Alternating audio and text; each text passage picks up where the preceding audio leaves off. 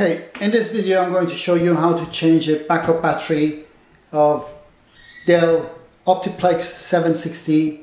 It'll be similar with other versions of it. Just open the casing by I've got another video showing you how to open this, but all you have to do is just slide this, and once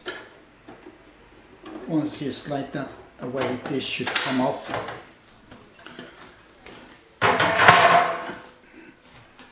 Now you have your hard drive here. You have two blue holders. It could be different colors, it doesn't matter. You press them, lift it up. Now you can put it aside.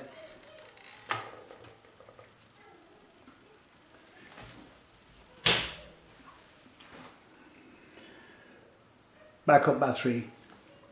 This is your backup battery. You could do it with this on, but I just wanted to show you. But it would be very tight to slide the battery out. Just pry under that.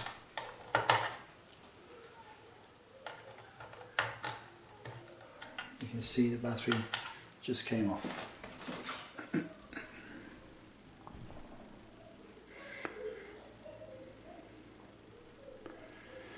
So the battery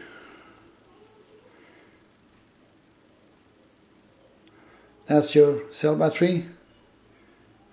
It doesn't have to be Panasonic, whatever it is, you know, CR2032. I have a set of Maxwell, same number, so I can just use that. So that's the new battery going in. You just slide it from one end that goes under this cap and press it in. That's it. And put this back on.